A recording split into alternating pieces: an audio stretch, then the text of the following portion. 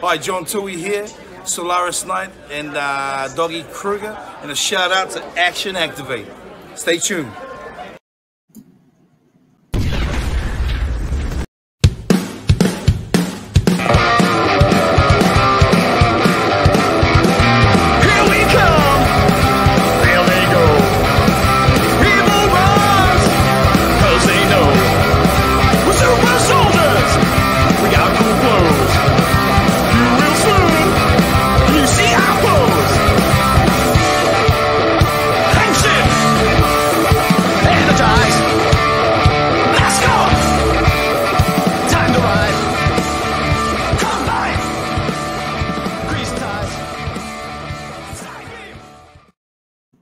Hello, I'm Gazbot, and welcome to Action Activate. And if this is Action Activate, then with me, as always, of course...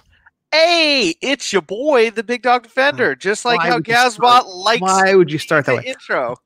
Okay, so we are supposed to be talking to Geoffrey Dolan, veteran Power Rangers voice actor and just all-around actor guy.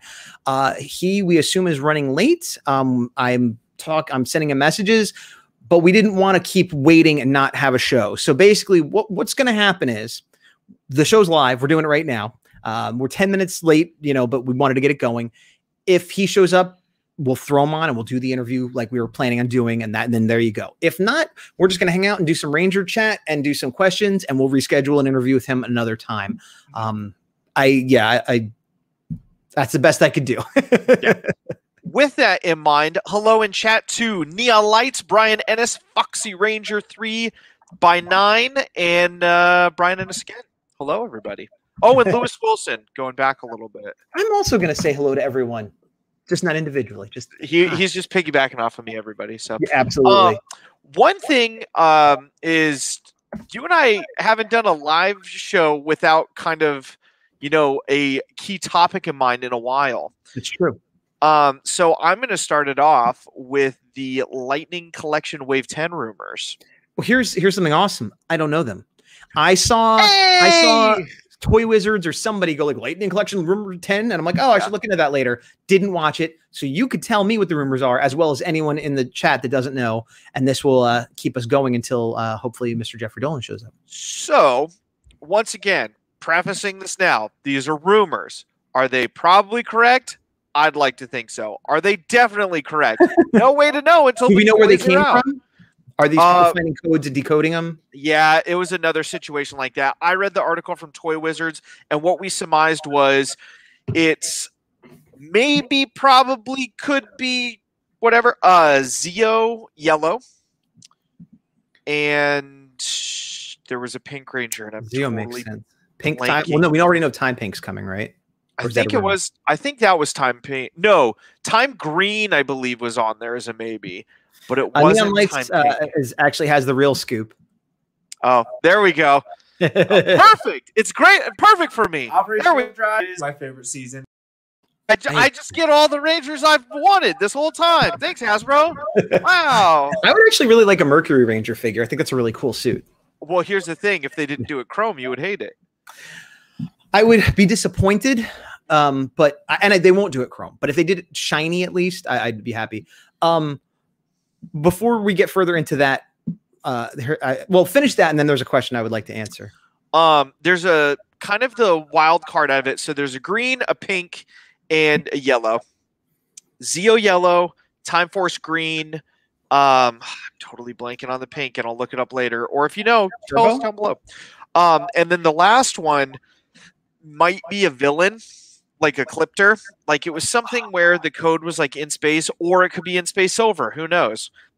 But either way, I will take any in space character because I want that. But out of all of them, I don't get what their weird thing is about Turbo and why they like Bandai and Hasbro have both neglected Turbo for a while. Well, I mean, it's not a secret that Turbo wasn't the most popular season. But I feel like it's so I understand on one level, but I feel like it's one of those things where even if it wasn't the most popular season then, now it's considered one of the classic core early Zordon era teams. And there are members, the civilian forms that people like, even if they didn't like that season. Personally, I like Turbo. I'm one of the weirdos. I saw it as an adult. As a kid, maybe I wouldn't like it, but I actually enjoyed Turbo. But I think they're looking at it from the lens of like the 90s, like, ooh, that almost killed Power Rangers. Whereas now it's like, oh, people have nostalgia. And I think the Turbo suits are cool. I think the helmets. The turbo suits are awesome. It's a thing where, like, I forget where I saw it or read it, but somebody was saying that some of the seasons that we don't like as fondly at the time, we still really like find joy in them as like a overall Ranger community when they come back later just for a little bit. Like everybody's like, Justin's the worst, and then in space it's like, Justin's here. Oh, so that was a great crossover. Yeah. Well, and even beyond that, how many people that have the money, at least, that collect these toys just want everybody on all the teams? Even if it's not their favorite team or their favorite Ranger, you want all the teams. So there's an opportunity there. There's Red, who for at least half the season was Tommy, the most popular Ranger of all time, whether he's your favorite or not. It's just a fact. So that's very bankable. And also there are Japanese fans who maybe liked Car Ranger because it was very popular over there. So it's like, it is odd that they wouldn't at least do Red. You figure they would do Red.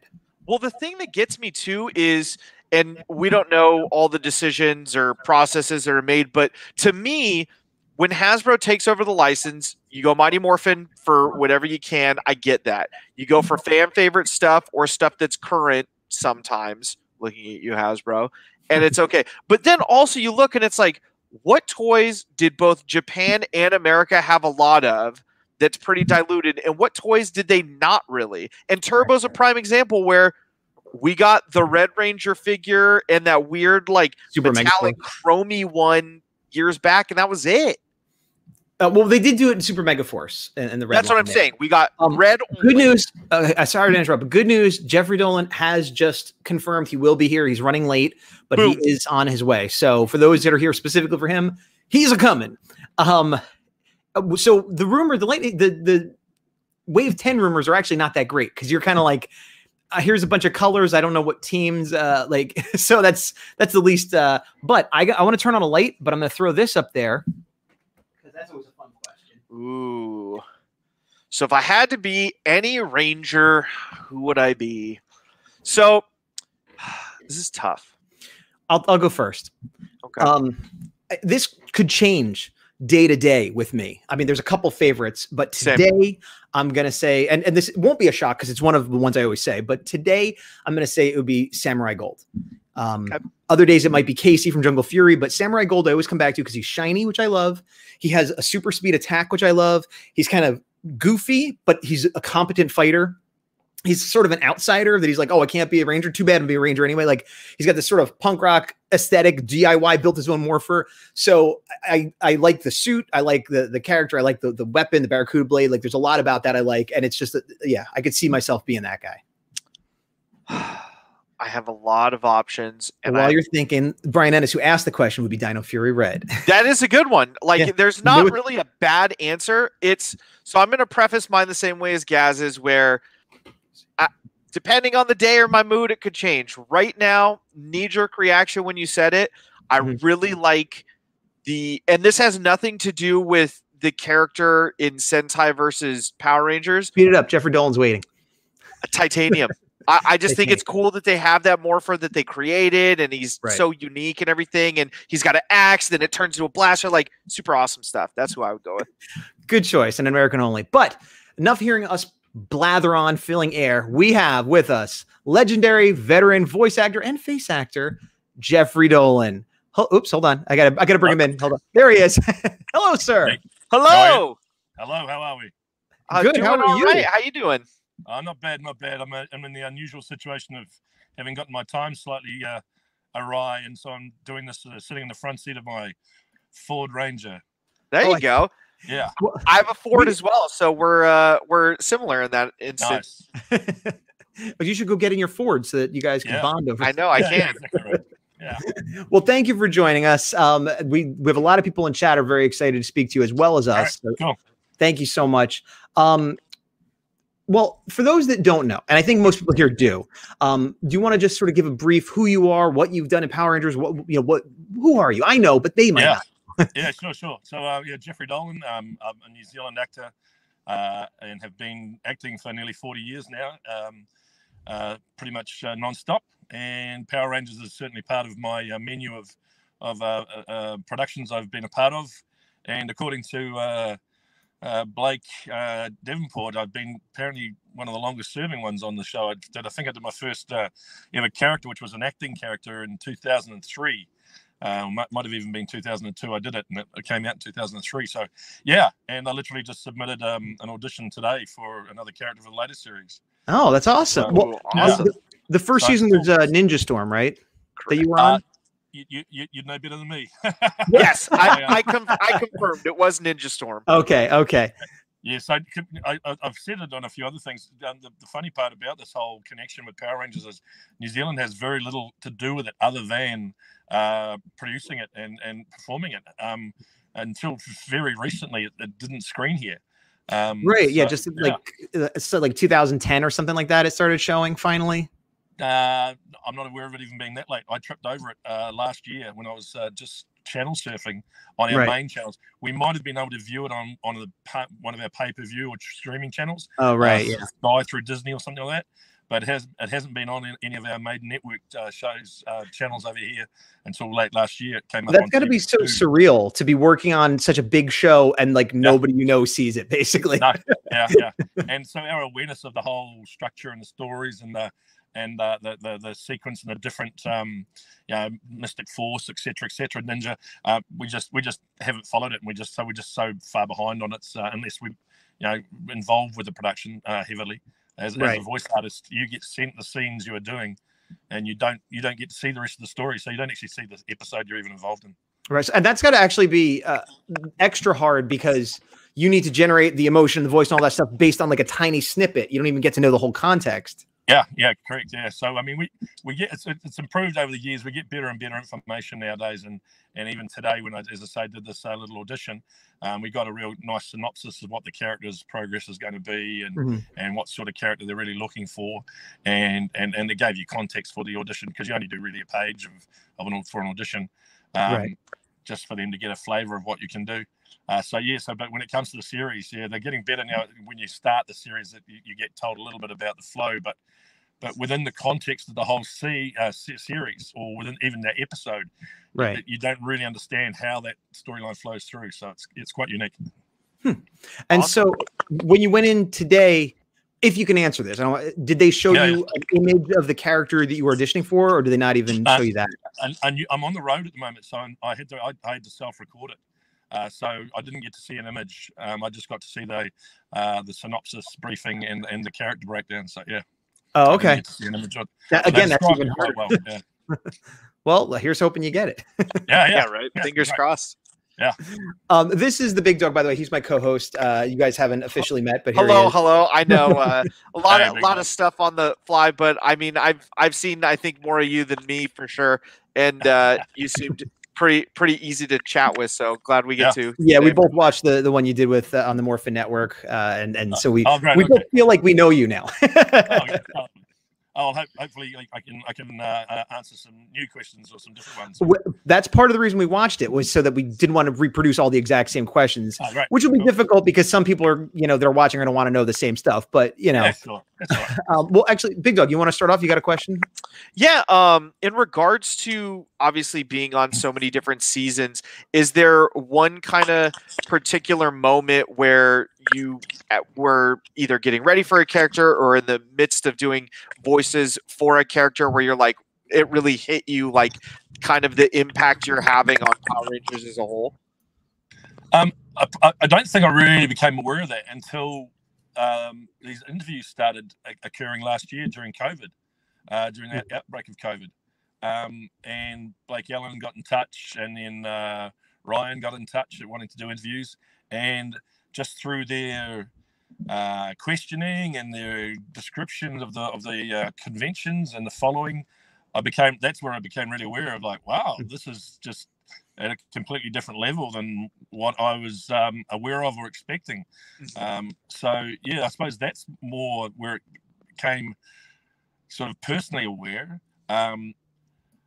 There was an instance not long ago, started last year when I came up. I was actually out of town working, and I flew up to do a day on one of those little cameos that I've done in the last couple of years as the janitor or the courier guy. Right. And one of the producers came up to me and said, "Oh, I got in touch with you. I thought you did such a great job last time. You're so fun. I really wanted to get you back." And that was like really sort of humbling to go, "Well, cool. Okay, I obviously have had an impact." Oh, I think you're breaking up a little bit there. Geoffrey? Uh-oh. Big Dog, you still with us? I am, yeah. I think it was just a little Turbulence. connection turbulence, a good word for it. Yeah, Geoffrey? we can hear you. It's just a little bit choppy right now. You cut out a little bit at the end there, yeah. Maybe not. All right, well, let's Geoffrey? Well, maybe he'll unfreeze or call back. Let me check the chat while we Evox followed us here. I didn't even I know. Oh, okay. He did mention the last season, so it is fitting that Beast Morphers makes its return, whether we asked for it or not, right? It's true. Well, let's see. Toku Kid was saying that he would be a cheat and be Megaforce Silver because you could be anyone I want. I've thought about that too, but you still have to be the base. You have to be Orion, and I don't think I would be Orion. That's why I didn't pick that. But that's a fair, I'm similar to Ryan, where I have a big, Cobra tattoo on my back that's slowly creeping up. Fox Ranger. This is again questions before Geoffrey showed up. What do you guys think of the new Power Rangers season? Power Rangers Dino Fury. So far, we like it. I think Big Dog likes it more than me. Correct. I like it, but I'm skeptical. I'm waiting. I feel like it could go either way. I like it so far, but what are they going to do? And it's a lot of highs and lows. Big Dog, I think, is generally thumbs up. Correct. I do like the suits a lot. Yeah, the suits are great. It's funny. I love the suits for that, and then Zenkaiger, the newest Sentai season, and I haven't wanted to watch the Sentai season.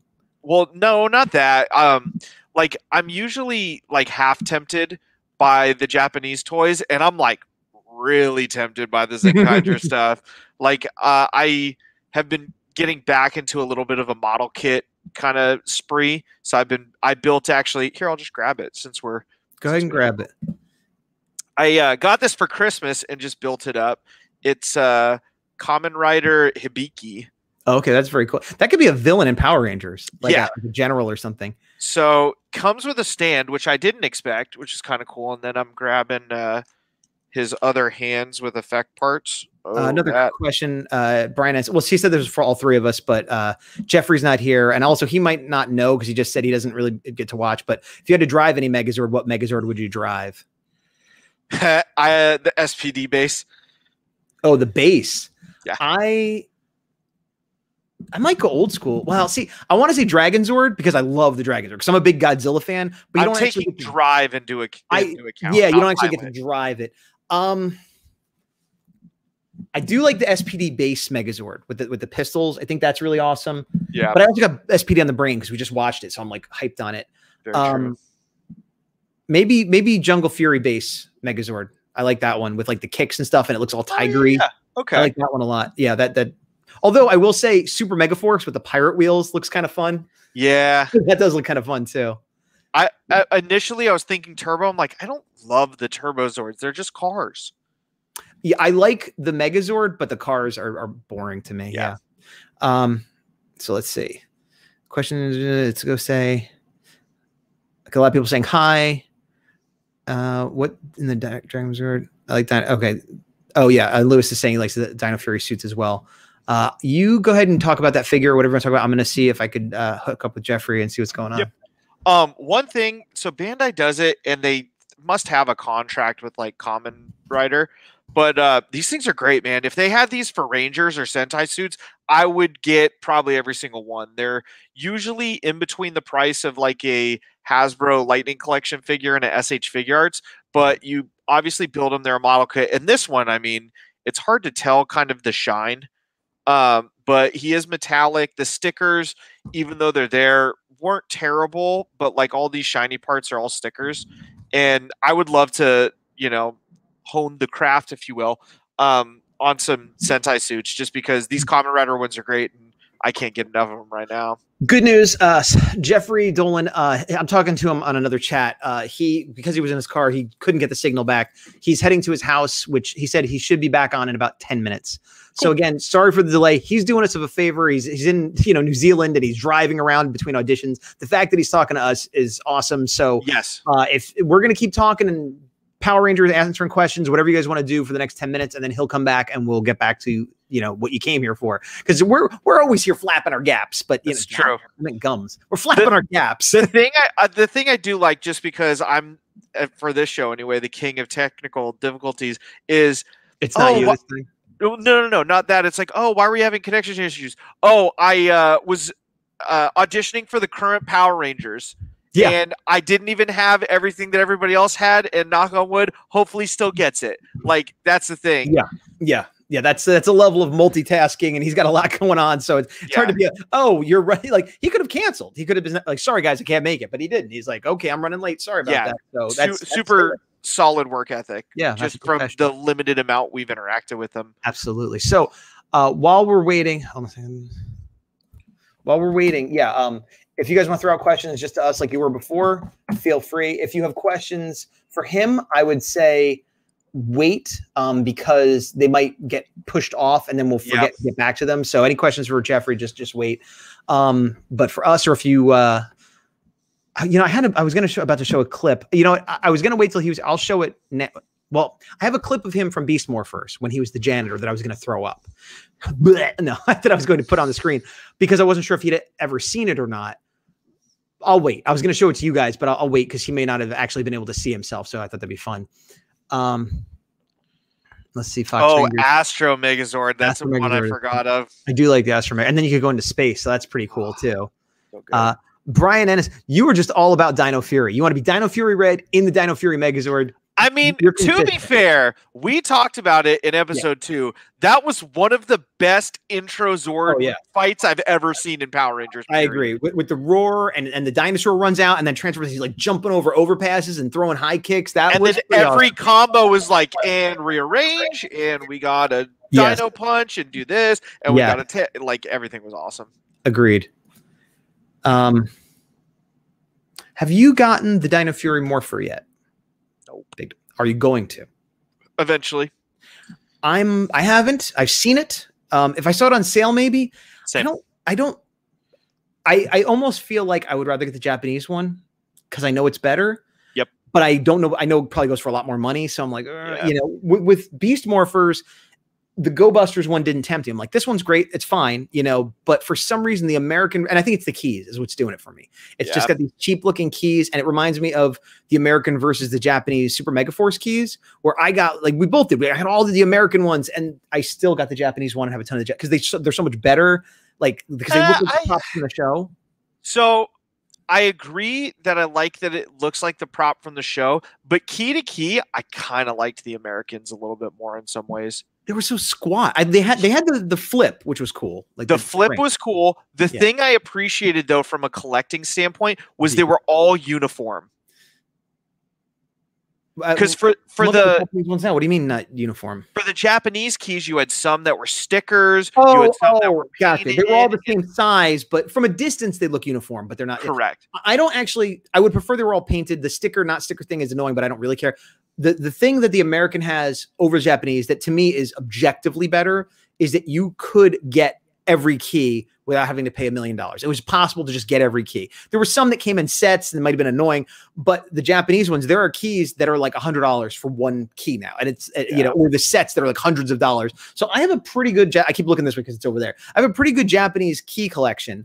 And it's not even half complete. And to complete the other half would cost me like thousands. You're over a half complete, I thought. No. I don't know. Maybe in terms of numbers of keys, but in terms of money spent, I would have to spend more than I've already spent. Oh yeah. That's collection. Like, it's ridiculous. that's like with morphers, though. You could have a bunch of morphers and be like, well, I don't have titanium, and that's a bunch, and I don't have and like, I think from somebody who's less biased than he is a great Japanese Ranger key collection, but yes, there are some gaps that will never be filled. For example, well, and maybe they will be filled. I don't even have the whole Mighty Morphin / Zoo Ranger team. I have some, but not all, things like that. Alexander the Gang was said, anyone been lucky to find the latest wave of Lightning Collection? No, nope. I rarely see Lightning Collection in the stores by me. And when I do, it's like, oh, this is the common one from 3 waves ago. Excuse me. I do have on pre-order SPD Pink and Zeo Green. That's the current wave we're talking about, right? Was there one before that? Yes. Yeah, okay. That's the current wave. I have SPD Pink and Zeo Green on pre-order from Hasbro Pulse, which means I will get them at retail 3 months after everybody else, but I'll get them. And that's why I do that, because who knows if I'll ever see them in a store. We both live in the Bay Area of California, and I don't know if I don't think we get less than everyone else. I just think it's nerd haven here. Yeah. And everybody buys them and either keeps them or resells them. It's just, it's really, really to be honest though, I don't really hunt anymore. Well, yeah, with COVID, but I go to Target at least once a week because that's where I do my food shopping. See, I don't even do that anymore. So like, I don't remember the last time I actually looked in like the Power Ranger section in like 2+ weeks. I like I said, I've been in stores that sell Power Rangers at least once a week, at least, sometimes more if I have to go get milk or something. And the only figures I've seen Dino Fury, Dino Thunder Red, and I've seen the 2-packs and the monsters that are not new. And that's it. That's the only stuff I've seen anytime, like in the last month. Let's see here. Talking about the Morpher, but I agree the Japanese is one of the best. Yeah. And again, I got both, so obviously I liked both, but I don't want to do that again. If I start collecting the Dino Fury or the and actually for those that follow the show, I already have the Megazord. I'm looking for it, but it's downstairs. The Megazord from Ryu Soldier, which was the Japanese Dino Fury. So I'm already kind of dipped my toe in the Japanese on that, but a lot of times it comes down to what's cheaper, like because I found that so cheap. Brian Ennis, if you could be any part of Super Sentai, what Super Sentai? Now, both of us have less knowledge of Super Sentai. Both of us have seen almost every season of Power Rangers. I think I've seen more Super Sentai than you, but not much. 100% more than me. Okay, I've only seen a couple seasons all the way through and then a smattering of episodes in a movie or two. But you know what? I know my answer. I know what you're going with. Can I call shot it? Yeah. Akiba Red? Yeah, Akiba Red. I mean, yeah. Joe Steele. Yeah, I mean, it's unofficial. It's a Hikonin Sentai Akiba Ranger. For those that don't know, it's sort of a parody season, but it's put out by Toei. It's all official. They have, actors from the original shows coming in and stuff, but it's like a delusional collector guy that's like 30 something that like goes into this whole thing, and it's all comedy, but he still gets to morph and he still gets to fight people. And like, if gets power-ups. He gets power-ups. If that doesn't count, if I couldn't be that, then I would want to be in Tokuger. And if I could pick who I was in Tokuger, I would pick either Nigo, which was blue, or Rokugo, which was orange. I think for that season, weren't they numbers instead of colors since they could interchange? Nigo is number 2. Got it. But he starts as blue. So that's why Nigo is what he's called, but he's blue. Like they all have a base color form, and then he could change into red, but he'd still be number 2. No, that's why I was asking, because I know that, but I don't know like. Yeah. I have a figure, the Japanese figure somewhere over there of Ichigo, which is the red one, but you could turn the number. So theoretically, I have the whole team in that one figure. It's so funny because I have the blue and green and wanted the red, and you only have the red. And if I only got one of the 3 that were available, I would have got blue because he was blue and orange are my 2 favorites. And actually going back to who I'd be, orange is who I want to be. Blue is who I think I am. You know what I mean? Orange was, but you didn't answer the question. What's your Sentai? See, I don't know enough, so that's my problem. If I had to guess, I don't know enough either, but off the top of my head, so full transparency, I've seen a little bit of Die Ranger. Yep. I've seen about half of season 1 of Akiba Ranger. I've seen a Go-Go 5 movie, and I saw Ranger. I haven't really seen that much as Ranger. She knows Jew Ranger? Not really. Maybe an episode. I don't know. Okay. Because when I watched it with you, you were already on Die Ranger, so that's why what I watched. And then I watched the full Super Mega Battle. Essentially, I'm trying to think of the full name, but it was the Gokaiger version, though. Yeah, but what was before Goseiger? Goseiger and Gokaiger crossover movie. I've not seen that. It's super good. Oh, I'm sure, but I want to watch those seasons before I watch the movie. I know. It was so awesome, though. Like, I watched it right before the American one was coming out, and I'm like, oh, yeah, this is just great. Gosh, this is really hard. Just because, like, I feel fake being like, well, I like this season and these powers and stuff. Like, it's hard for me to answer because I don't know that many. All right, here we go. I'm going to be this is a cop-out answer.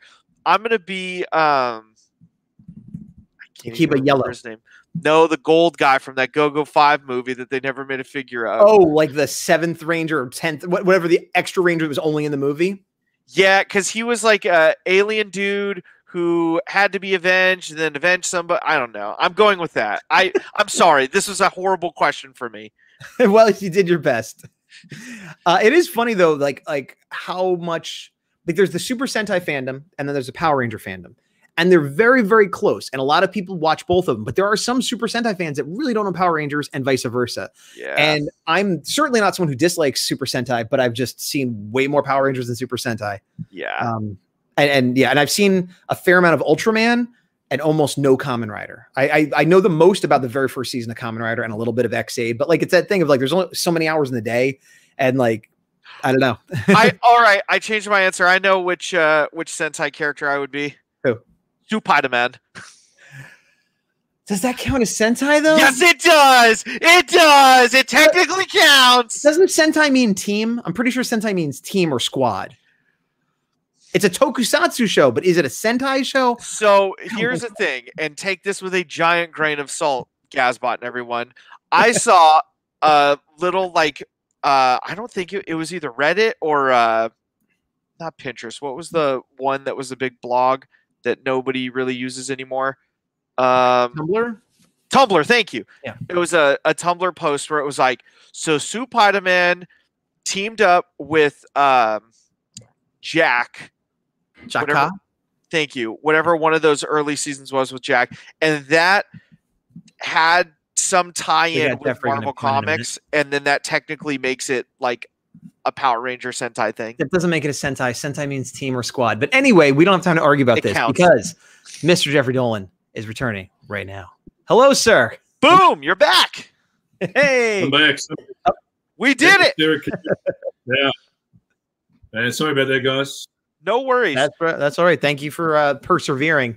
Know. Many a lesser man would have just said, forget it. We're done with this. Out of here. Technology. We were saying, of all the reasons to, have technical difficulties, taking the Power Rangers audition from your vehicle is definitely, top of the list that gets the pass in our book, if anything, right? Yeah, it's not exactly I overslept or something. Yeah, saving a bunch of people, doing a Power Rangers audition, both close in tier. Very, very similar. All right. Well, let's get back on track here with Mr. What I might do actually, because this is live right now, but when we're done, I might cut this together and have a recorded version without all our chit chat in between, so it'll make a little more sense for people. So let's go back to the beginning. You kind of introduced yourself already. One of the questions that I didn't see you asked on the Morphin Network, at least, although it seems like a question you probably get asked a lot, but I'm interested, is how did you get into acting? Because I feel like I've talked to a lot of different actors, and they all kind of have a different story of what got them there. And so I'd be interested to hear yours. Sure. So, I mean, I always did it through my school days and stuff. I was always in school productions and bits and pieces. But I was more along the trail of becoming a sportsman, a rugby player, an All Black. I don't know if nice. Yeah, so I was a pretty good athlete in my day. Yeah, obviously haven't let that hang around long. Yeah, and so I was doing the rugby thing and the sports thing, and still dabbling in doing local theatre and bits and pieces. Then I played against a few of these guys that were All Blacks and realised, maybe not. So, so it didn't stop me playing, but it just made me refocus. And then I was working. I'd been a bank teller for a wee while, and then I was working for a Cadbury chocolate company. I love Cadbury. Yeah, I don't anymore. I was going to say, that's an easy way to get you off it, right? I used to work at a movie theater. I didn't eat popcorn for years afterwards. Yeah, right. Yeah, but while I was there, a friend of mine who was doing a show with got in touch and said, look, they're doing this play in town at the professional theatre. and you go. It's a New Zealand play. It's about rugby. Oh. And it was it was a huge production. It was a very well-known show here. It was called Forskin's Lament, which that sounds unusual to international people, I know, but Forskin was the nickname of one of the characters in the show. Gotcha. So Okay. New Zealand's, and especially rugby, have a very strong penchant for giving everyone nicknames that are maybe humor, as it were, slightly obscene or wrong. So yeah, so that was. There you go. I played a character called Mean, and he was called Mean because he was actually a really nice guy, and the guy was actually the really nasty guy. He was called Clean. So it's just New Zealand's way of messing with you. right? And basically, I went to. She gave me the number of a guy who was a professor of drama at the local university to call because he was directing the show. So I rang him and talked to him for a while and stuff, and he was talking away. His name, he was Welsh, so he had this lovely Welsh accent going on, and talking to me all like this, but he just seemed fairly uninspired because I hadn't done anything. I'd done some school shows and stuff, Right. and he said to me at one point, he says, "Do you know anything about rugby?" And I said, "Rugby, yeah." He says, "I said, I play rugby." And he says, "Oh, what do you mean you play it?" I said, "Well, I'm a senior first rugby player, which is the highest level you can play in the city." And also a rep rugby player, age grade rep rugby player, and all of a sudden his tone changed because he had this person who wanted to act but actually knew about rugby too. Right. Yeah, that's an unusual combo, probably. Yeah. So it sort of transpired. Long story short, he put me in touch with the guy that was going to direct it. Mm-hmm. When I rang him and told him I played rugby, he couldn't have given two hoots, and said just send me your CV and your photograph, which totally disillusioned me, and I never did. Here's the good bit. Some months later, my old high school leading lady from shows I'd done rang my work and left a message for me to call her urgently. I called her. It just transpires that she was in a drama class with said first person I rang, who was saying this guy had called and they can't find him for the audition for the show. And she said, "What's his name?" And he said, "Geoffrey Dolan." And she goes, "I know Geoffrey Dolan." And so she said, "Ring downstage the theatre immediately."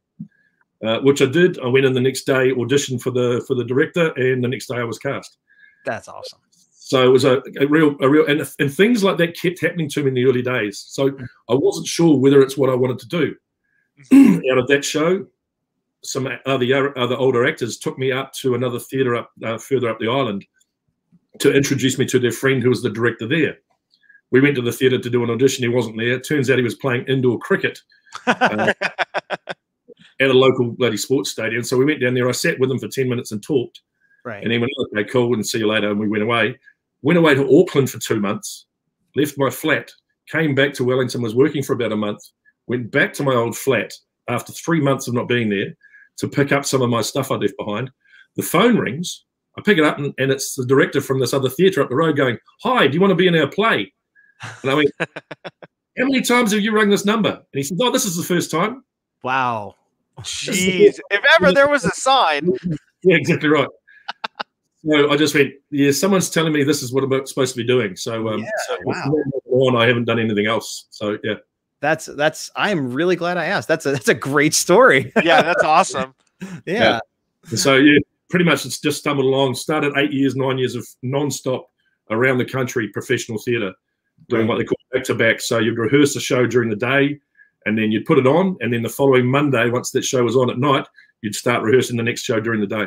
Now, I've heard of that before. How do you keep it straight? Like, because I feel like it's hard enough to memorize one play and everything you have to do, but like two at the same time, like. Yeah. No, it's just part of the. It was part of the system here and part of the training, and you just got very used to it. And I did that for, as I say, pretty much 8 or 9 years non-stop. So quite often you'd close the show on the Saturday night, you'd dress rehearse the following Friday night, you'd tech all week, so you'd have Sunday off. 10 o'clock on Monday, you'd be in the theatre starting the technical rehearsals, which were really long. They were 10 to 10 at night with lights and sound and costume, etc. You'd do your first dress rehearsal maybe the Thursday or the Friday, and then you'd open again the following Saturday. And that was just non-stop. So, yeah. I guess, though, it's sort of like going to boot camp. You do that for a few years. Any other acting job's got to be a cakewalk.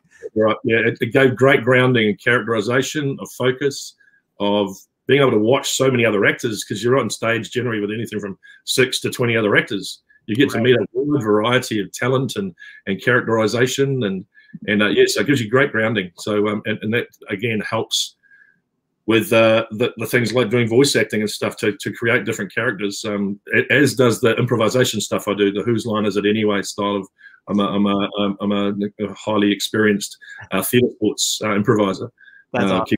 From Canada, so that sort of stuff too is giving great grounding for creating characters, creating voices on the spot, or once you're working with directors and producers to develop them. Right. Yeah. Especially, I can imagine that happening in the voice booth too. If they're like, give us another take or try this, you're ready to go, because yeah, that's awesome. It also, it's just quite coincidental that the two people I've worked with predominantly over the last 10, 15 years in the recording studio, Jim McClarty, who's been the predominant voice director in our studios, and then Laurie Dungy, who has now taken over from Jim, but Jim's still heavily involved. They are both improvising and theatre sports colleagues of mine. So we can work really quickly and closely together, and I understand them really quickly when they're telling me, hey, you want to try that? Imagine this, and I know what they're talking about and can get into it really quickly. You have that shorthand and comment out. That's great. Yeah. So have you found with the theater experience, especially doing that kind of unique take on that, did that help you just become that much more efficient in the voice booth? Yeah, I'd say the improvisation side of things was probably more helpful with that, because it allowed me to think on my feet a lot quicker. The stage work definitely gave me that real grounding in character, and being strong in that character, how to project that character, how to think about the limited information we do get and what that tells me about the sort of person as such the character is, where their weaknesses are, their strengths are, what people say about them, what they say about themselves, all that sort of stuff, that sort of various acting techniques that you learn to really embody your characters more fully. So the stage stuff helps there. The improvisation stuff helps with on-the-spot stuff in the studio. And then, of course, the experience of being in there, you know, at first we were all a bit goofy and a bit starstruck about what we're doing in front of this microphone, you know. Yeah. How far away do I stand? And, whereas now you just walk in and whack on the cans, and, you know, you can even arrange your own microphone and go for it. And, yeah, and it all works very, very smoothly now. That's one awesome. thing for your characters, is there any character Power Ranger related that you felt was just like easy, you maybe one-taked it on how you were going to portray that character going forward, or some that maybe you had a little bit harder time getting kind of the feel for? Korag was a really easy one. Korag just clicked, and it was a good description. The image that I did see just was such a strong image. It enabled me to really get into that really quickly. Gosei was another one, sort of flipped the other side, where it was a really nice treat to go from being this evil, you know, dastardly character to having this. I can't remember if the instruction or the character description was exactly this, but it kind of came across to me as Californian surfer, and so they just wanted him to be that sort of laid back, cool, unshakable mentor. And so that sort of. And it was great fun to also be able to, here's the boy. Play a character where it didn't ruin my voice every time I went to the studio. I can imagine that for sure. That was a beast on the vocal cords, Corey, I can tell you. We have a question somebody sent us when they knew you were going to be on that isn't here now. Matt Kendall Clear wanted to know, how did you get the on-screen appearance, this is Power Rangers again, of the race official in the Ninja Storm finale? Any interesting stories with any of how you actually were, because you actually, in that one, you actually got to film with the main cast and you were on the set. So I guess they just want to know how that happened and what your experience was. The race official, how long ago was this? Which was this would have been probably the first one we did. So that was, I mean, I would have auditioned, we're talking 20 years ago, nearly. Right. So, yeah, I would have auditioned through, and again, it's just, as with any audition, it is the directors, producers watch, and they say that's the right look for what we want, and the accent's good, and let's go for it. So yeah, there's certainly wasn't any casting couch involved, or any special favors done, because that a long way from here to LA. So yeah. And that was your first spot on Power Rangers, was doing face acting as opposed to voice. Which, it's funny because we've talked to a few voice actors, and it seems like usually they do the voice first, and then maybe they get a chance to be on set. But you kind of went the other way, it seems. Yeah, I'm not sure because it's in the earlier days, like there was more Americans cast in the main roles, and it was easy to bring people in and out. Right. And Lord of the Rings had made that very easy to do, and the previous stuff. And we had Xena and Hercules, of course. And so they would predominantly bring in. You were on Xena a little bit? Yeah, I did one episode of Xena, and I did about 4 or 5 of Hercules. Yeah. That's awesome. Yeah. Yeah. Still in touch with Kevin Sorbo, and yeah, we used to play golf together a lot when he was over here and when he'd visit. Oh, that's awesome. That's awesome. Yeah. But yeah, so we'd sort of become used to them importing the main talent. But then they sort of just started loosening up a bit. So, yeah, just the opportunity for locals to be used. And then, of course, quite a few locals then ended up getting cast as Rangers themselves, which was great. You know, poor rest of soul, and the likes moving forward. So, and the likes of Katrina and stuff being used as sort of the arch characters. So, yeah. Another question I had is because you do an American accent as well. Was that something you got in theater, or did you specifically train for that so that you could do American shows, or how did that come about? Yeah, no, because a lot of the shows we did over those years were American shows, so we became very comfortable with the American accent. And when you're doing an American accent for a New Zealand audience, they don't really have a concept of whether you're doing the vowels properly or whether you're doing it right, even the right state, you know. But you know, we did shows, not that I was in it, but things like what's the one I'm thinking of? Set out of Steel Magnolias, you know. And gotcha. Really specific sort of accent. And man, the girls that did that, just that fantastic sort of, they really did their study into that whole Louisiana accent. The majority of the shows you do, they tend to just keep it as sort of neutral American. We call it neutral American, Californian American. Right. But I've just done a movie over here that they're filming that's based in Texas.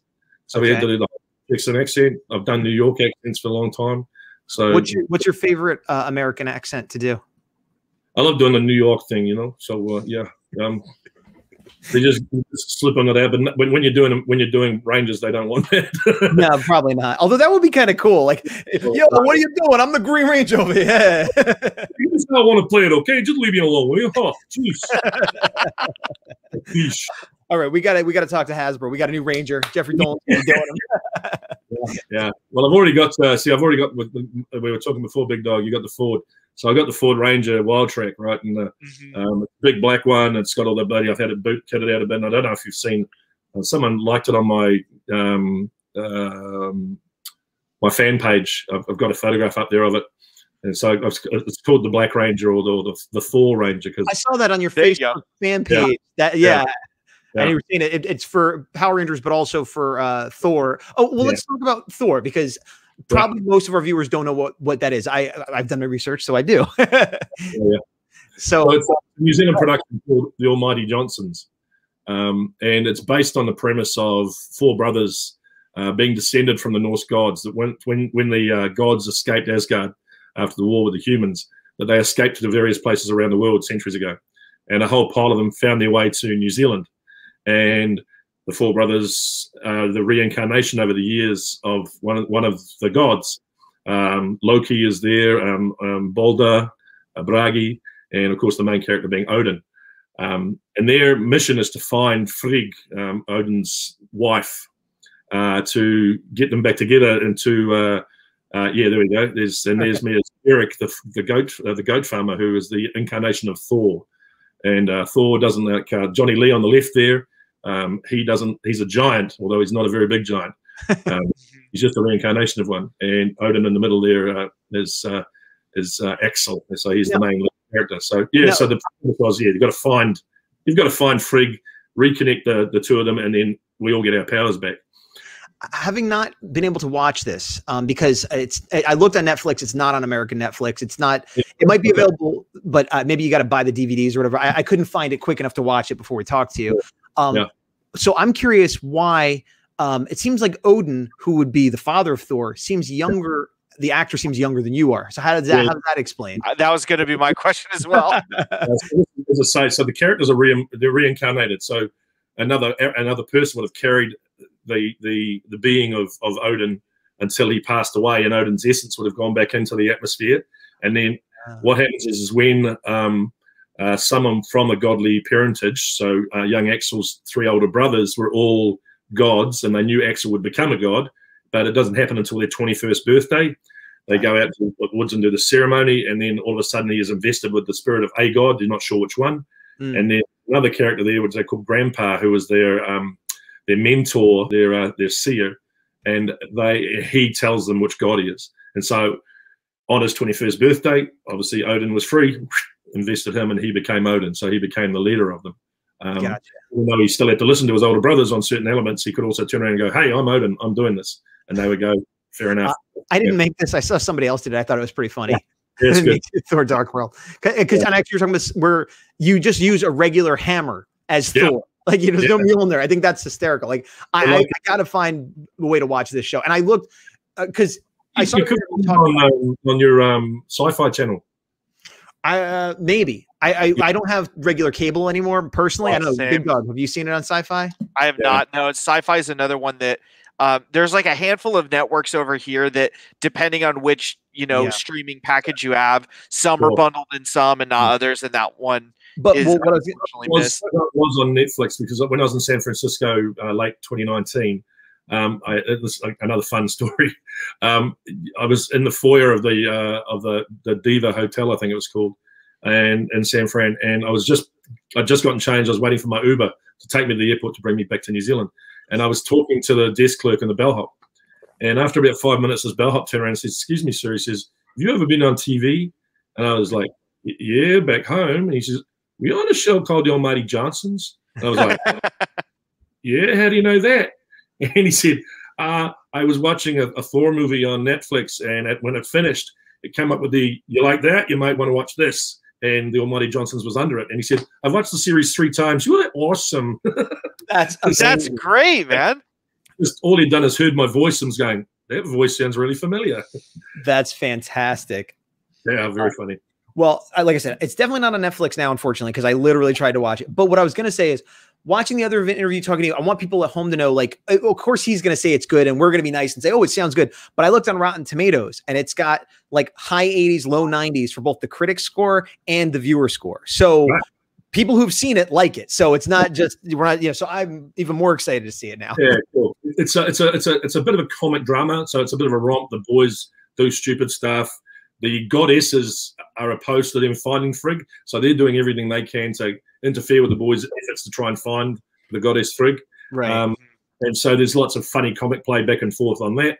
There's dark moments. The second series is quite dark. Excuse me. Dino Gorman, who plays one of the main characters, Bragi, he got cast in the Hobbit movies and had to disappear for the year. And so they had to film him in very isolated moments. Oh, gotcha. The flow of the story. And they were going to shut the show down after 2 seasons, but the fan sort of revolt at the end of that got the 3rd season happening, which was quite fun. So yeah, that's awesome. And yeah, so I just appear in 1 episode per series when Odin needs some ass kicking done. So yeah, you're the muscle. Yeah, that's awesome. A bit of ass kicking. So. Well, all that rugby experience has got to come into play there too. Yeah, I'm a man. So yeah. Big Dog, you got another question you want to throw out?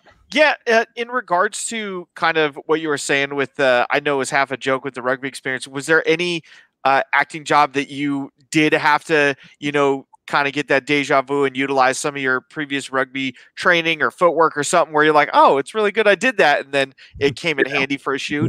Yeah, definitely. I did a movie not long ago, a New Zealand movie called The Kick.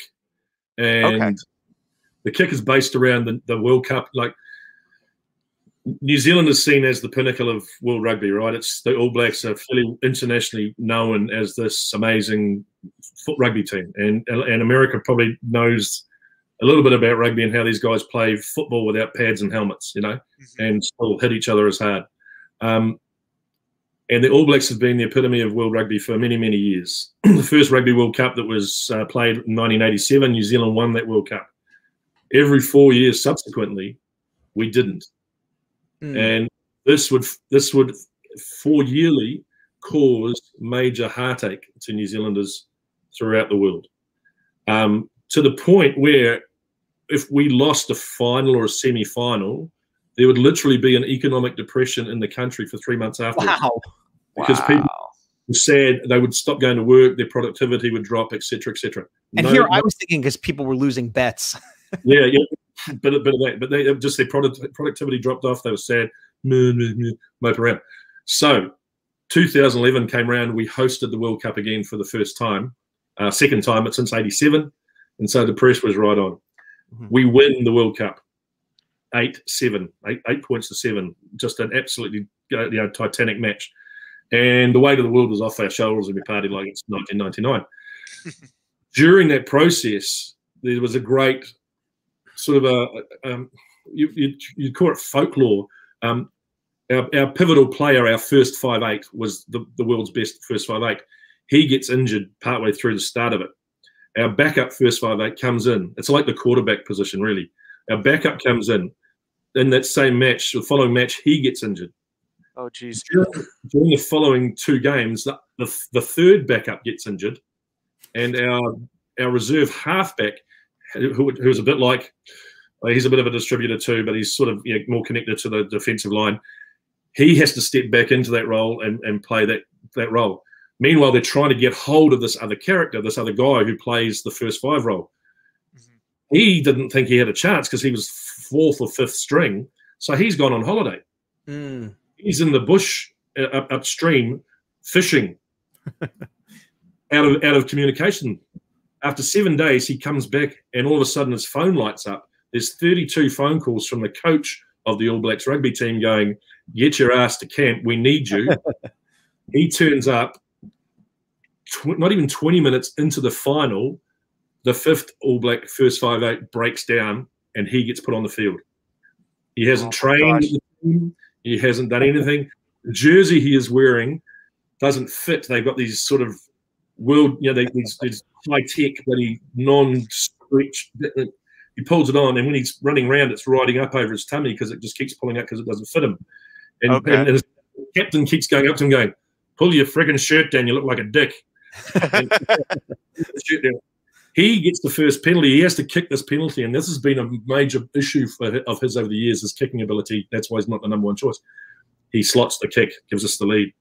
We win 8-7. They sort of try and say that it was because of him that we won it. He scored the first points, but someone else scored a try that got us the 8 points, and then everyone held off the last half hour. But he becomes this absolute legend who was upstream fishing. Right. Yeah, with 6 days' notice, comes on and kicks a winning goal in the World Cup. Yeah, because that's a more interesting story than everybody just did their part and tried. Exactly, right? That's fun. Yeah. Was made about his progress and lack of progress, and I played the All Black assistant coach at the time. Nice. So my knowledge of Steve Hansen, who then went on to become the World Cup coach and won the World Cup in 2015 as well. And so, again, my knowledge of rugby and that experience with acting combined to create a very fun role and a very a fun production. That's very cool. And had to be fun for you as such a fan too. Sorry? I said, sorry about the long answer. There's probably a whole lot of Americans sitting there going, what the hell did he just say? No, I do like unintentionally just, learning more about you. It started, how you got into acting was you played rugby, and then there was a play about rugby. That There's a through line here. And then it was like, hey, how did that help you? Well, in this movie I was in about rugby, ties it back in without even trying. So that's great, man. I love that kind of thing. And I'll tell you something else. I'm not into sports at all. I'm not even into American sports. Yeah, he had no idea what you were talking about. No, but it doesn't matter. But it doesn't matter because I love sports movies. Yeah, right. Okay. Like any sport movie, because I love the drama and you get to see the people and stuff. So the part of sports that I like is the parts that you just told me. You know what I mean? Like, I don't want to watch a game every week, but if I know that they're down in the dirt and then the guy and the coach is like, "Hey, that's the part I like." So I would like that movie. Like Rocky's one of my favorite movies. I've never watched. It was like a boys' own adventure for me too, because being an All Black is the absolute pinnacle for every Kiwi kid when you're growing up and playing rugby. When you don't become one, you sit back and admire those guys. It's like be like the NFL guys. If you're in the NFL or NHL or NBA, whatever.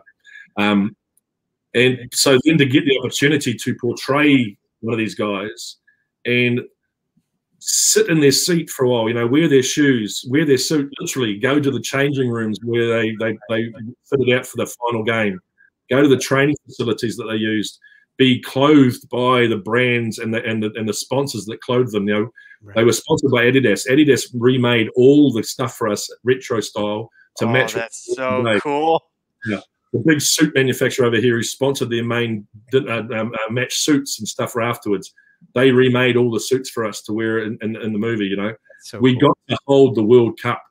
You know, it had a security actual World Cup. Yeah, yeah. That's so they brought it out. They had a security guard with it. It was wrapped in a towel. We weren't allowed to take photos or anything with it. It's that protected. Oh wow! And it's only allowed to be touched by the winning teams and captains of the winning teams. They got permission for us to use their one. So that was wrapped. They'd call roll cameras, set. The security guard would take the towel off it and give it to whoever had to hold it. And then we'd go into the change rooms, do the final scene that when we'd won it, and we were passing around and drinking out of it. So I got to hold it, drink champagne out of this World Cup. And then as soon as it was cut, the towel would come in and wrap it up so that no one could get a photograph or anything with it. So, yeah. But what's funny though is I was thinking, oh, that's a shame you couldn't get a photo. But you have a movie where you're drinking out of it. That's kind of better. Exactly. Yeah. Definitely, that didn't make the cut. Oh no! Bonus features in the DVD, maybe. Didn't make the cut, I don't think so. Yeah, so yeah. It's everyone else has got it, but I didn't quite make the cut myself. So yeah, but I know it. So. You know, exactly. You lived it. The next best. Out of all the retro gear that you that they had made for that movie, did you get to keep any or no? Like any of the? No, that was all, a shame. We were under such strict rules on that. We weren't allowed to even take photos, selfies, or anything during production because it was such a secret production. They didn't want any info getting out about who was playing what and what was going on. So I literally put a photograph up of me and three guys sitting in the stands. I think we might have been wearing costume, but it wasn't any specific sort of costume. We were there watching a game, so we're pretty neutral. And I did a selfie of the three of us as the characters and just went, here's me at work, you know. Didn't say anything, didn't mention where it was. The next morning I had the producer online to me saying, take that down right now or we'll have you for breaching. So yeah. I feel like that kind of level of pressure, though, did it make it a little bit more surreal for you where you're like, I can't even, you know, in a plain T-shirt, sit in the stands and tell everybody this project is just so impactful. Yeah, it made me squirm a little bit because I just went, there's nothing wrong with what I did. There was nothing wrong with the image. It didn't give away anything. But I suppose they just didn't want the, oh, there's Ryan. Hey, Ryan. Just they didn't want anything sort of leaked so that they kind of preempted their marketing and stuff. So I see it from that point of view. I also found it a little bit petty, but with the World Cup and stuff, I can understand that because you know it's a special trophy, and there are like the football World Cup, the FIFA World Cup. You know, same thing. You know, only the captains and the players of the team and officials that win it can touch it. So you know, it's to be given that privilege was. Yeah, very humbling, but also like, oh, I would have loved a photo, but never mind. That's awesome. And again, I can appreciate the specialness, even though I'm not a fan of rugby. I get it. I absolutely get it. Cool. Speaking of Ryan, from the Morphin Network, they want to know Daishi or Korag. Korag all the way. Sorry, I think most people would agree. I'm a big Jungle Fury fan, so Daishi is from Jungle Fury, so you would think I would pick that, but I do acknowledge that Korag is probably the more interesting of the two roles you did, at least. Yeah, it was great fun for me to do too. I was very disappointed that I didn't go on to become the human form. That was a question I was going to ask that I don't think they asked you. When you did Daishi, you only did the demon form or the monster form, whatever you want to call it. Did you watch at all? The name of the actor is escaping who played the human form. Did you see how he did it to try to? No, not at all. Would you want to, or you didn't want to be influenced? We weren't even aware of it. Oh, okay, gotcha. Yeah, I got the cut, got the part, got the scripts. That was it. I wasn't really told that there was a human form forthcoming or having been. So yeah, no. Oh, that's fun, and that's funny because the monster came kind of after, like we saw like the last few episodes, so they must have intentionally not, because they didn't want you to maybe be the same as what he did or something. Quite possibly, quite possibly. Although there may have been a presumption that we had some awareness of it, but you know, within the I don't think there would be, because we the production takes 9 months to edit and put together at least before it goes to air. So we wouldn't have even been able to watch anything even if it was on air. So. Yeah, it would have to be the kind of thing where you'd sit down with the other actor, and that's so hard to. Yeah, it probably is better that way because it's supposed to be two different characters. Like the other version is like the possessed guy, not the So, I don't know. I'll ask this from one of our viewers. I don't know if you'll be able to do it, but it says if you could be, I think they mean to say, if you could be any Power Rangers villain, who would you be? Which might, as you said, be difficult since you haven't watched a lot of Power Rangers. Yeah, exactly. Is there any? Yeah, are you even aware of any Ranger villains that you haven't played that you would?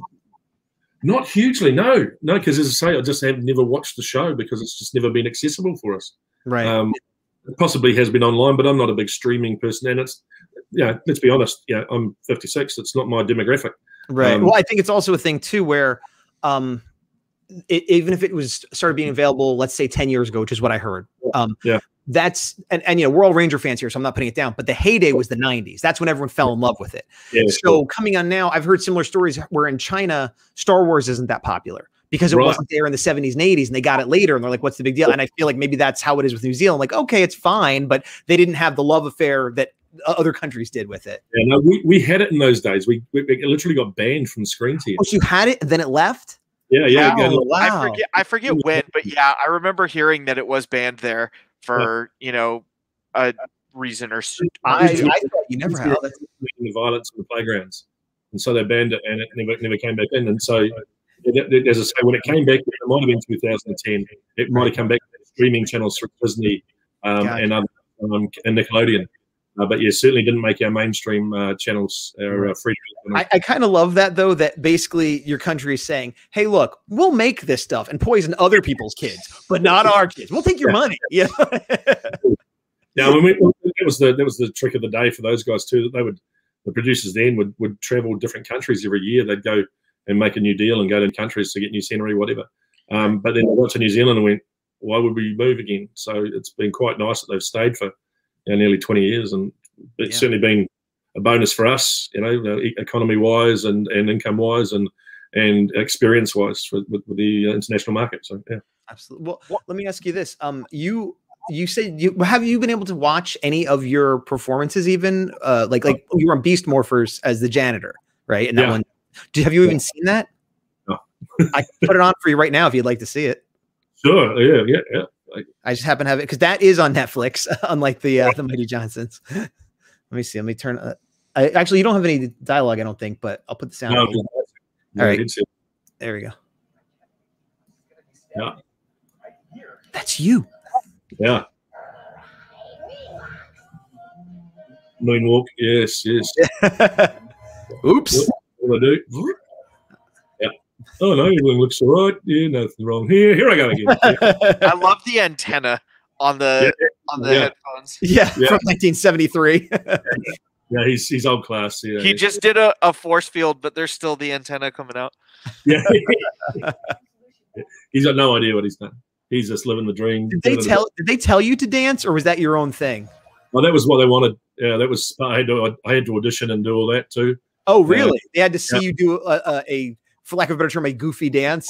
Yeah. I was actually in Christchurch, rehearsing for another production of a show, and it was. So it's literally this time 2 years ago. I did that because I don't know if you heard about the terror attack over here. That when the lone gunman went around and shot 51 people in 2 Muslim mosques in Christchurch. Oh.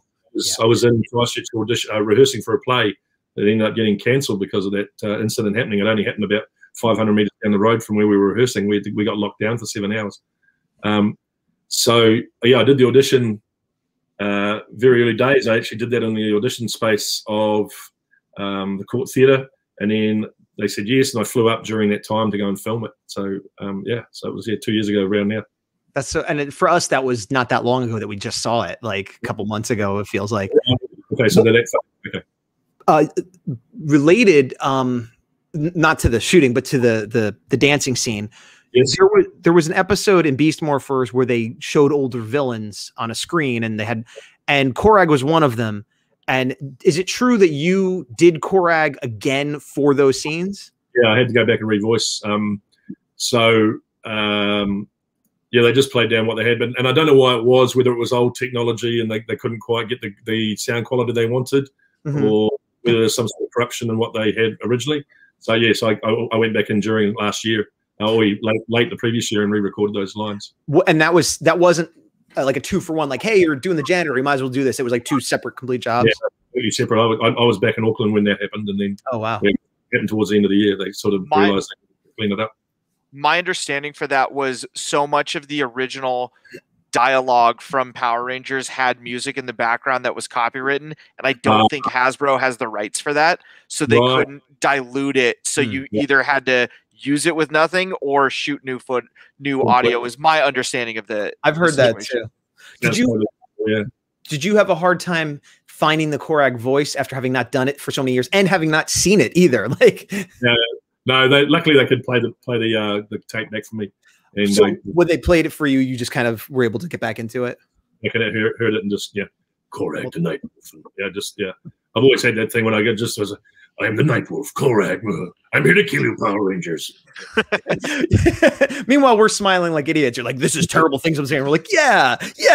I'll destroy you. Oh, for sure. Come on, bring it. Yeah. So, yes, there you go. Yes. Yeah, I forgot throwing some Korag in the background. Yeah, cool. There he is. That was a good entrance. Good. Yeah, I've seen bits of Korag. Gaz has not yet. I watched him in Beast Morphers. Is the only place I'm much more familiar with your Gosei character than your Korag character. Right. Yeah. But I love this suit. It was great fun to do too, from the perspective of it. It gave me more longevity and work because it was the first character to actually go through 2 seasons. Right. Gosei, you mean? Gosei, yeah. So it was a real Well, so sorry. The other thing, actually, Big Dog, I've been monopolizing. You got a question you want to throw out? Yeah, it was semi-location based. I know we were talking about different places with different, obviously, Ranger conventions in the States. I don't know if those are some that once they open up, you plan on going to, but is there anywhere in particular you'd love to visit in the States that you haven't yet that, is on the list? Yeah, I'm not. So just if you throw it, because I'm not sure where the Ranger conventions are. So Florida and California are the 2 big ones. Yeah, right. I've got a friend in Florida that I love to go and visit. He runs a golf resort, so combining those 2 things would be great. Yeah, perfect. Texas has it a little bit too. Just to be cool. I've never been to Texas. Yeah. I've done Memphis, Tennessee, but I'd love to do Kentucky or something like that, and certainly would love to go to New Orleans. Yeah.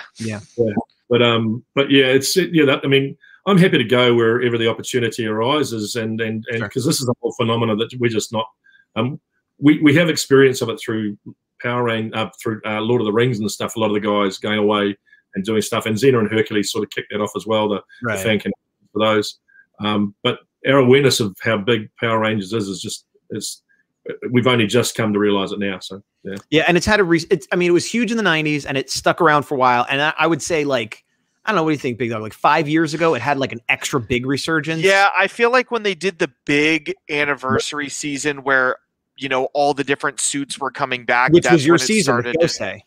Yeah, right. Yeah, you were part of the season that brought everybody's attention back. Yeah, because they had all the other former Rangers around the world. Yes, yeah, and they brought back all the old actors. Well, not all the old actors, many of the old actors, and and right, because it never went away, but definitely, I think a lot of people, myself included, around that time was like, oh yeah, Power Rangers.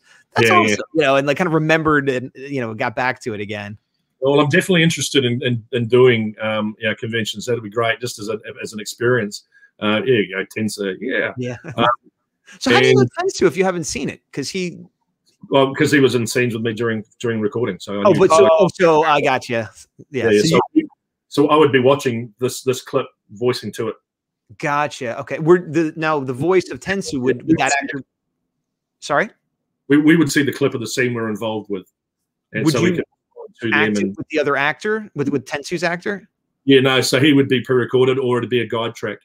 Gotcha. So they have the scene that they'd have the actors with their guide tracks. So quite often these guys were re-recorded as well, and I would just you get, because you've got, especially when you're doing scenes with the action characters, that you have a certain amount of time to get your line into, because they're responding to this blinking head on a wall.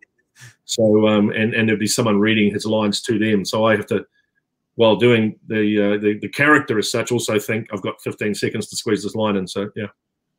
Well, did a good job. Yeah. And you also did the, from what I understand, you did the voice for the toys as well. Is that right? Yeah. So that was for Gosei, yeah. So, originally the character was cast in America. Are you all right? You've got one. Okay. So is this like, I'm going to play it. This is you. Nope. Doesn't say anything. I got to put a card in. Yeah. Got to put a card in. I'll put a Mystic Force card since you did Mystic Force too. There we go.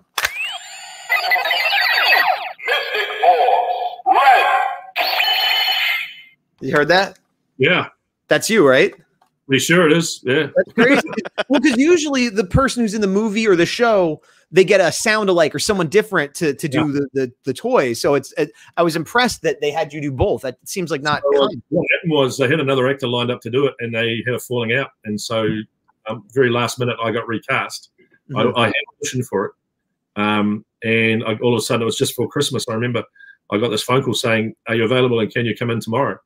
And and so I came in and sort of asked what's going on. They said, "Oh yeah, here's the situation." I was like, "Whoa, does it mean?" And they went, "Yeah, you're going to be doing the character from now on." But the first job was I had to do these pages of Red, Mystic, Force, Power Rangers, and these were just had to record them as individuals because they would then tie them together depending on what the response required in the handset.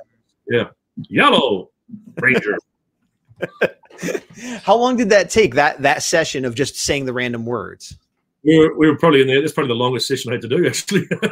Wow. This was so, we were probably in there a couple of hours, whereas the rest of Gosei's stuff compared to Korag, the rest of Gosei's stuff, I think the longest I was in there was maybe 45 minutes. And because it's the Rangers that are the key characters, and so you're supplying the subtext and information and motivation and structure order. Insert your power card, and so that's only limited within the story. So even with Korag, he had fairly limited dialogue, and it was turning up basically telling him, "I'm going to kick your ass and let's go for it." And then the rest of the time, you'd probably have I might only have like 12 sort of dialogue cues, and then for the rest of it, I would have, and we would get those done first because the rest of it would kill my voice, and we'd do 3 hours of fight action noises. So doing 3 hours just strips your voice. So we had a minimum call that we were paid for of 4 hours, and with Korag I was in there for 4 hours every time, and doing 1 or 2, 3 episodes. Gosei, as I say, I was in there for 45 minutes, and still got my 4 hours. So that was the thing. They front loaded it, so you had Korag, and then like, you know what, Gosei, we're going to give you a little bit more time. There's a little bit of payback. It was like, yeah, thank you very much. So, well, that kind of dovetails into a question. Another question we had from Matt Kendall Clare, viewer, says you voice a lot of notable villains such as Korag, Omni, Dai, Shi, etc. Do you purposely go for the villain auditions, or was that just a coincidence, happy accident that they're mostly villains? It's because the majority of all of voiceover characters tend to be the villainous characters. Mm-hmm. Gosei was a bit of a unique one because Gosei was usually played by a mentor at the high school or sort of a live character previously. And so then you got the Gosei and Tensu sort of, there was a bit of a step back. Well, not a step back, but it was just a change. Change of.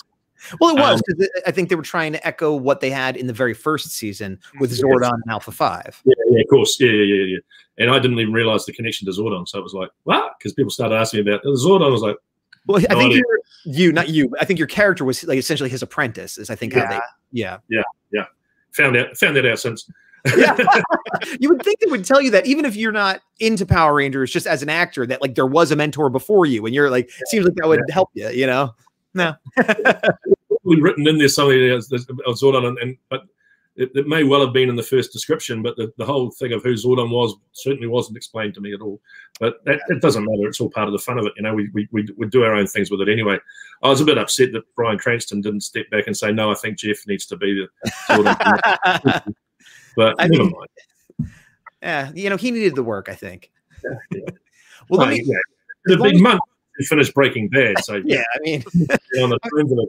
yeah, and Malcolm in the Middle was so somehow. long ago that. While we're on GoSave for a second, I want to throw this up here. This is something they mentioned there. There's a simple explanation for that. Do you get that all the time now when people talk about? I only heard about that during the last couple of interviews, Right. I found that hilarious. Yeah, there is a simple explanation for that. I'm just not going to tell you. So, yeah. I love it. It's funny because I think there are some people that it really annoys them, but I think it's hilarious because, like, how do you explain it? I don't know, whatever. And to the point where I think if you start doing shows, like a lot of actors will have their own merchandise of like a catchphrase. Yeah, I was thinking the same thing. There's simple. That would be the one for you. That would be it. Yeah, and you can see it. And I can't. You don't know what I don't know what to put it down to. Whether it's just like a nice cliffhanger, but really there is. Oh, one day it'll be explained. Yeah. It hasn't. And another way you can look at it, go, that's really lazy writing. You know, why didn't they explain it? But yeah, I think either way, it's had a good impact because people are still talking about it. So absolutely, I mean, yeah, that's if nothing else from 2 seasons, they will always remember that line. Yeah, I'm looking forward to going to a convention one day and having someone step up and ask a question, and then I'll just pick a random one that I just feel like that's such a good idea. Explanation for that. That'll go over. Everyone will cheer. Yeah, everyone will cheer. That'd be amazing. You have to do it right before a photo op. So they ask you the question, you say it, and then there's an explanation, and then just instantly just pose. Yeah, very good. Let me see if we got any other. We're going for a while. I don't want to keep it too long. No, that's right. Okay. Big Dog, you got another question loaded and ready to go? Kind of off topic of the acting stuff. I know that just based off this interview, you were saying that you're a big fan of golf. Is there anywhere locally that you like to go, especially after you're done with the GoSay, or we're done with the GoSay times early, that you'd maybe hit the course after an audio session? Yeah, I mean, I'm a member of a golf course in Auckland called the Royal Auckland and Grange Golf Club, and so play there regularly. But the majority of the work I've done for the last 20-odd years is corporate entertainment. So I tend to travel the country and overseas a lot, emceeing conferences and awards nights and product launches and conventions, sort of things. And so my golf clubs are always with me. And nice. Driving around, and I'm doing a lot at the moment. I'm driving around New Zealand at the moment to stay away from Auckland when it was locked down for a few weeks recently for COVID. Mm-hmm. I happened to be on the road, and I just stayed on the road. And so I've been playing courses all over the country. I've just come out of Queenstown from a weekend in Queenstown, which is sort of one of our tourist venues, a bit like Aspen. It's the mountains and skiing and lakes area, but it's got world-class golf courses, so I played twice down there. I'm going back there in another 2 weeks for another golf tournament. So yes, my golf clubs are always with me, traveling the country. But as I say, I play overseas. I travelled to the 2019 before my last trips away, before we all got closed down. I went to Ireland and the UK, and I went to the Open Championship in Ireland and Northern Ireland. Oh, nice. And I played all around Ireland and England, and then I also went to Malaysia for 2 weeks and played all around Kuala Lumpur and Malaysia and Borneo. So yeah, the clubs definitely tend to drive my life as opposed to anything. I think I work to play golf as opposed to the other way around. There you go. Well, another reason to come to California is we got Pebble Beach. Yeah, because I've never had the opportunity. I had my clubs with me when I was in San Fran, and I just didn't have a chance to get down to play. So I've never actually played in the States. Even when I went over in 2015, I tried to get a game in Las Vegas, and they just they couldn't make it happen. So yeah. Well, there you go. Now you have to come, because if golf determines where you go, there you go. And I'm not really looking forward to doing conventions when I can.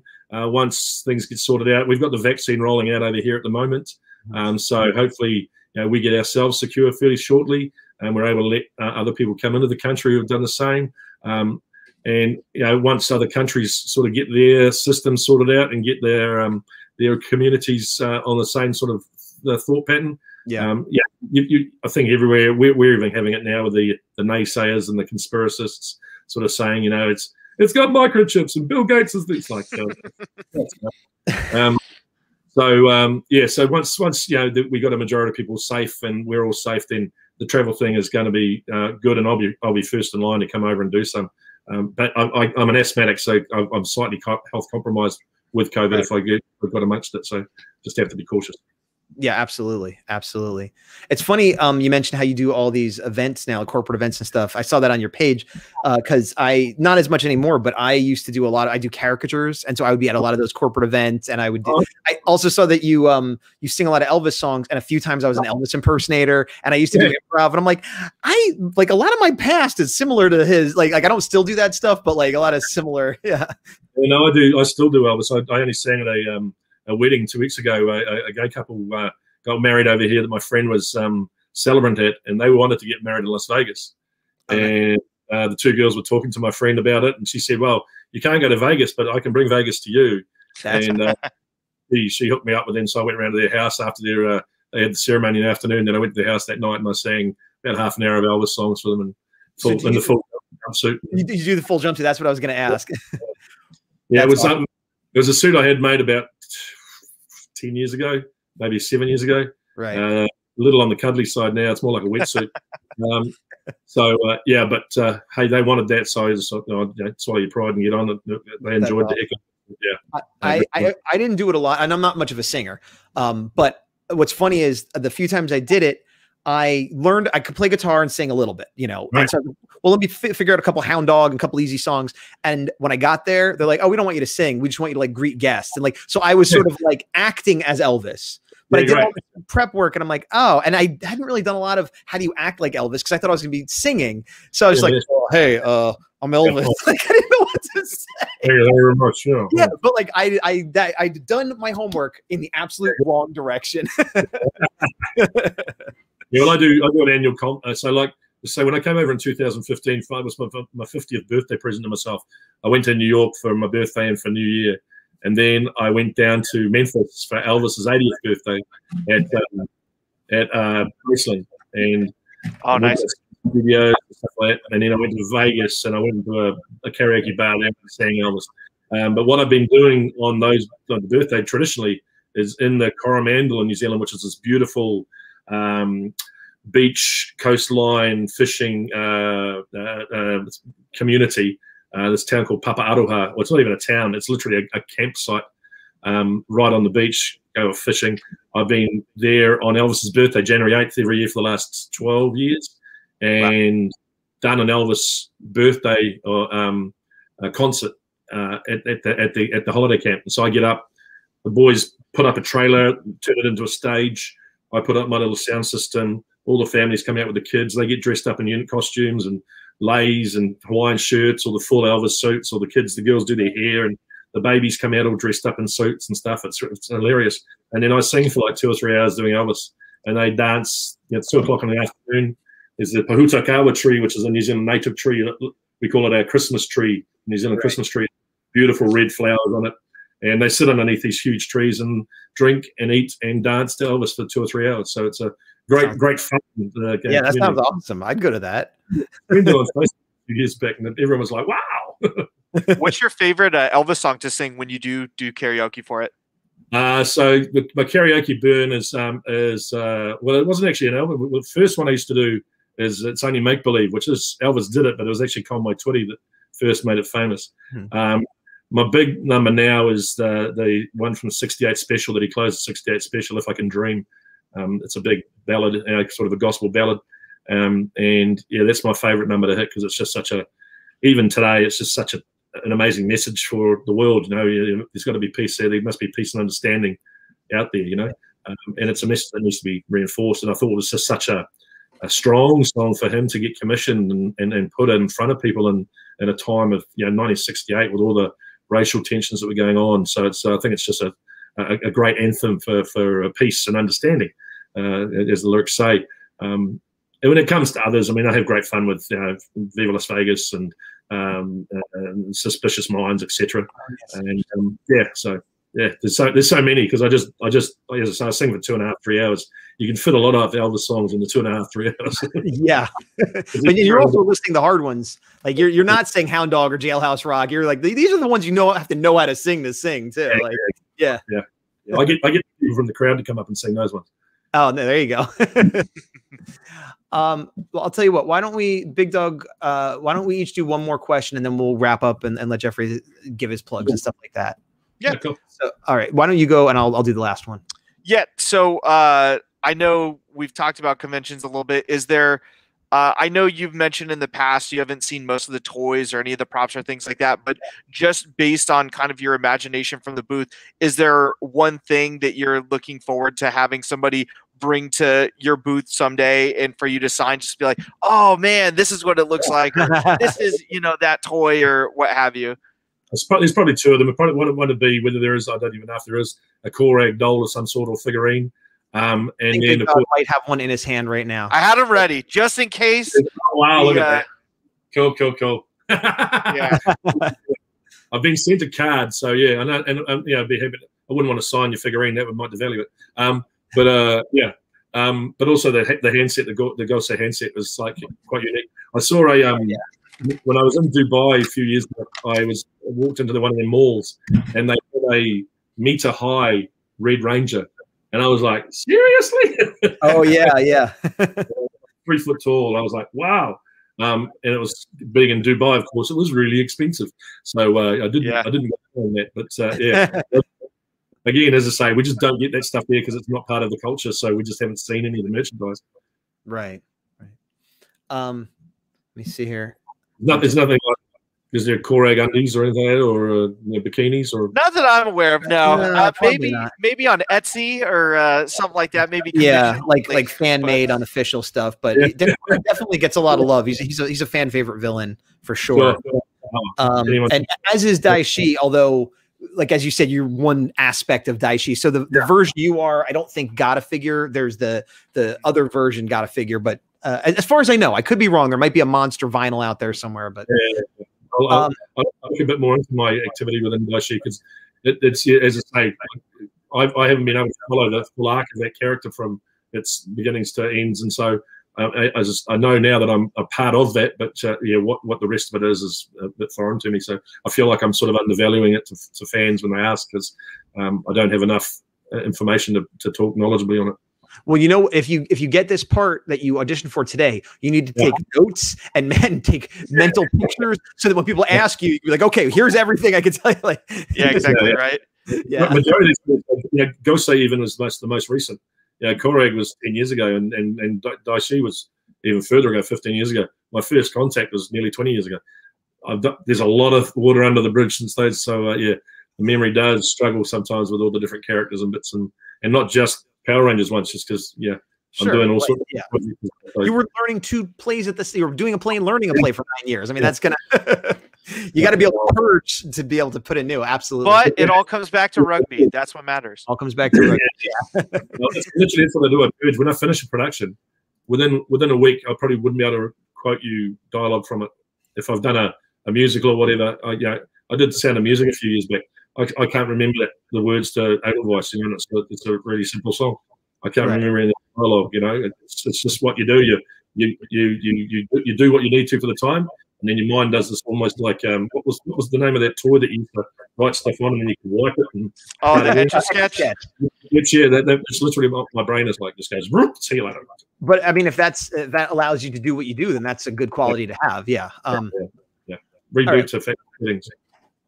Okay, so I don't see anything else in chat. I'm going to end with the same. Now, this question might be difficult for you. This is the question I ask every guest, and because of your limited knowledge of Power Rangers. But what I always say is Red Rangers are typically the leaders, and I say, who do you think is the best Red Ranger? And you could base that on an actor that you like or the character suit, anything. Now, you might know one Red Ranger.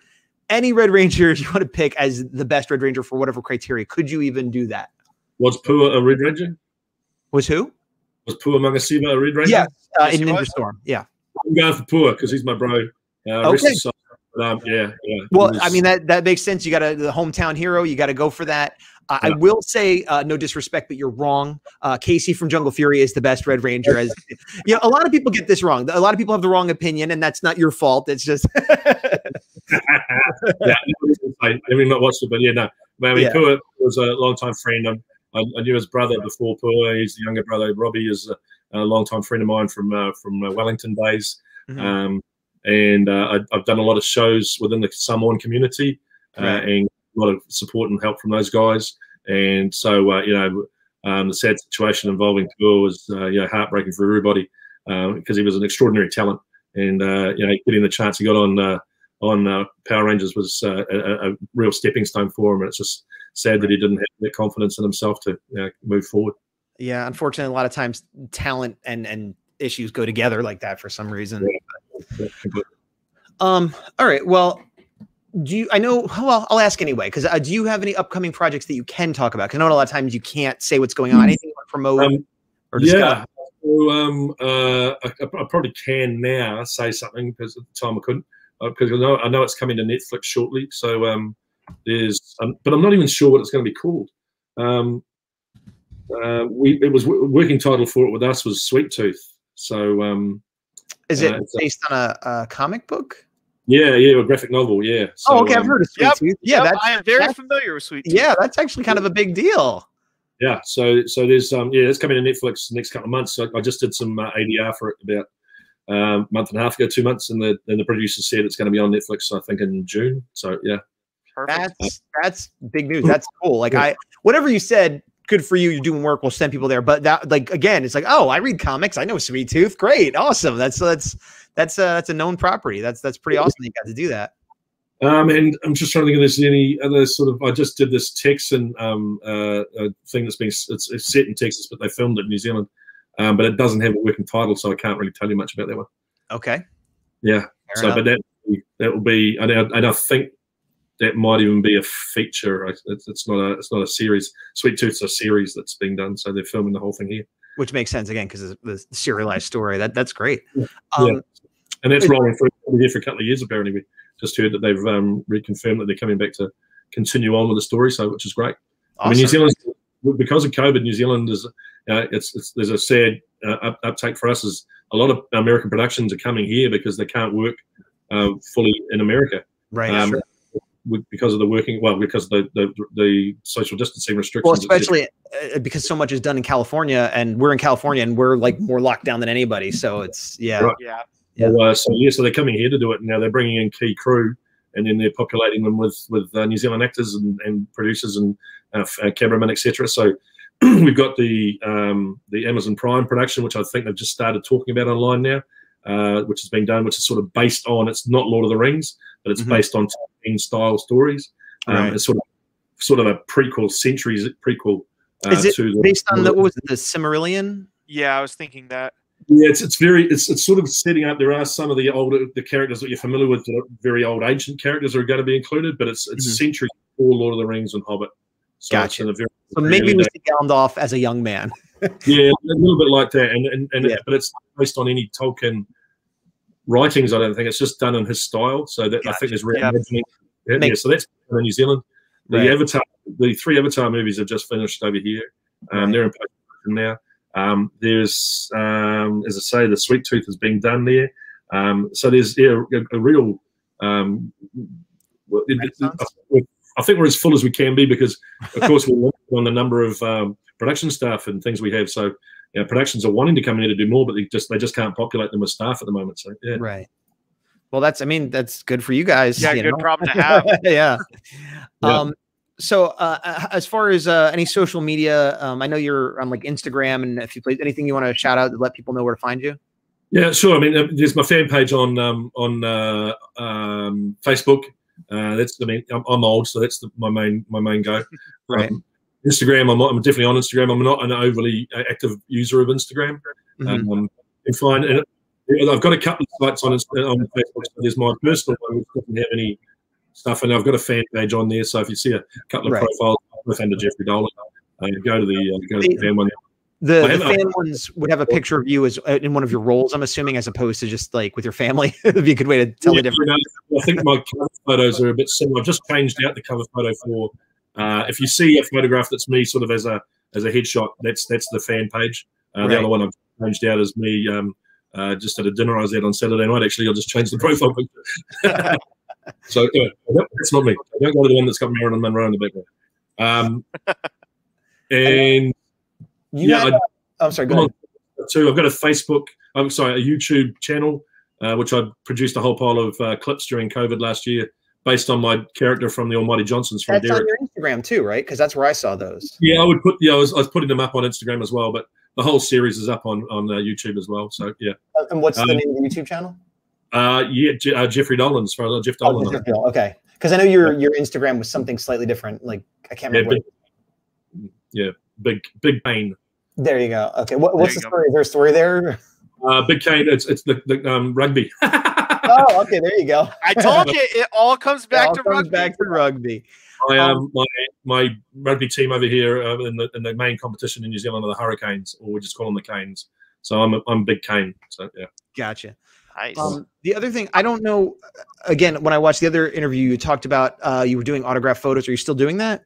Yeah. So if you go on the fan page and communicate with me through that, yeah, I can photograph on there. And I think when we initially started doing them, they were like $50, but we sort of sitting back a bit further now, sort of going with postage and everything. Like I'm happy if people want to do that. We can communicate via a messenger or whatever, or on the fan page, and sort of $35 US plus postage, and I'll personalize them and sign them, and we can just. And this is the photo I'm showing. Is this what they would get?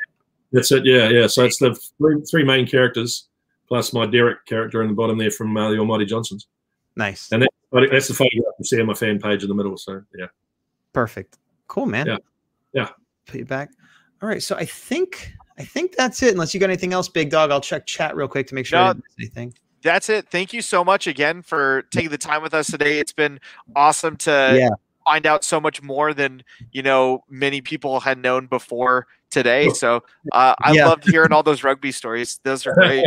Yeah, I hope we did a good job not asking the same questions you always get. That's right. I don't mind. And I know sometimes you guys have different channels of people that listen to your slot, and the other guys have different ones. So you're always going to it's because there's a new audience all the time. So that's cool. There you go. If we didn't ask you about Korag and Go Say, people would be like, "What are you doing? Why? Come on." But thanks for putting up with my slight technical issues at the start as well. Much appreciated. No worries. You're doing us a favor, man. Don't worry. You got nothing on me. I'm the king of technical issues here. So that was small potatoes. All right. Well, let's say goodbye to the audience, and I'll end the live broadcast. So everybody watching, thanks so much. And remember, I'm Gazbot. Big Dog. Geoffrey. I'm look forward to seeing you in the future. Same to you and to the power. See you guys later. Bye now.